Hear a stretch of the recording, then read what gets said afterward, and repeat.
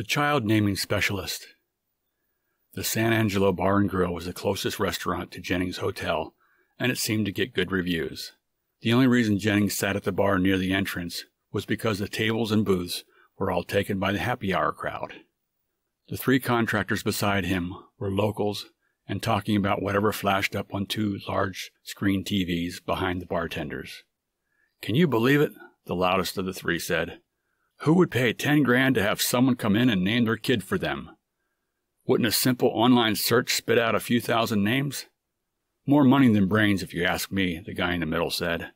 "Hey, maybe we're in the wrong line of work." "Excuse me, gentlemen. Sorry, but I couldn't help but overhear. You had questions about my career?"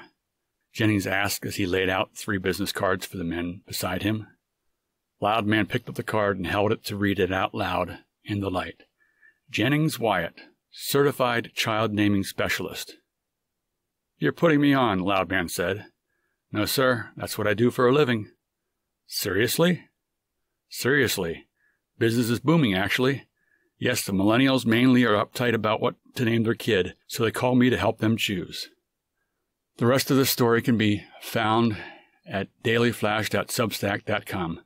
Thanks for watching.